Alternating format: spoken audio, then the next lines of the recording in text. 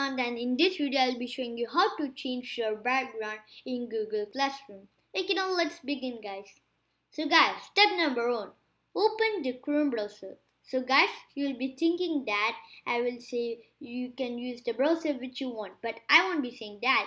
For Google Classroom to change your background, you just need to use two apps that are Firefox or Google Chrome. If you use apps like Safari and Microsoft Edge, you can't change your background in Google Classroom. So guys, now once you have joined a meeting or started a new meeting, go to the three dots icon, more options. Once you click it, there will be many options. In that, give the option change background.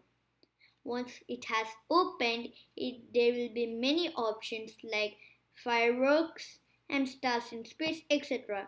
So I like this fireworks and the stars in space, so I'm gonna click in it and it will be my background. And this works in all device compatibility except the browser that are not compatibility, like Safari and Microsoft Edge does not compatibility for the backgrounds in Google Classroom.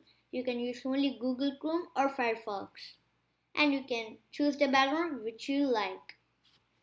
And there are some other options also. Slightly blur your screen. If you give, your screen will be blurred just a little, and if you want to give it full blur, there's an option called blur your screen. If you want to give turn off, then you can select any background which you want. And guys, this is the easiest method. Okay guys, hope you enjoyed this video. Make sure to leave a like and subscribe to my channel if you are new around here. I will see you on next time. Goodbye. Have a great day ahead.